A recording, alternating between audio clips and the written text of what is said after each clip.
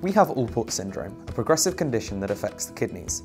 Here are our top tips for keeping your kidneys as healthy as possible when living with a condition. Salt raises your blood pressure, forcing your kidneys to work harder. Extra salt should be kept out of your cooking, and it's good to avoid fast food and ready-made or frozen meals.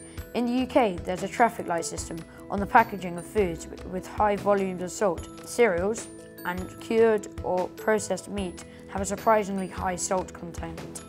If your kidneys are currently working well, it is important to keep them hydrated. If or when they begin to fail, your doctor may advise you to restrict the amount of water you drink. The colour of your wee gives you a good idea of how hydrated you actually are. ACE inhibitors like Ramipril or Enalapril lower blood pressure to decrease stress on kidneys. The better you are at taking the medicine regularly, the longer your kidneys are likely to last.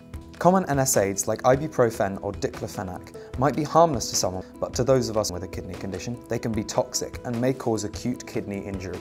These drugs are even more dangerous when you're dehydrated. Alternative light painkillers like paracetamol or acetaminophen are safe. Smoking and drinking too much affects your general health enough to be dangerous to kidney patients. People with kidney conditions should avoid smoking at all, and alcohol in large volumes. We know this is kind of obvious, but we thought it's worth saying. Exercise mitigates obesity, which can heighten blood pressure. For kidney patients, it's particularly important to do exercise regularly. Running, cycling, canoeing, and other sports that raise your heart rate are particularly good. If you want to find out more about the International Support Network for Alport syndrome, there's a video in the description.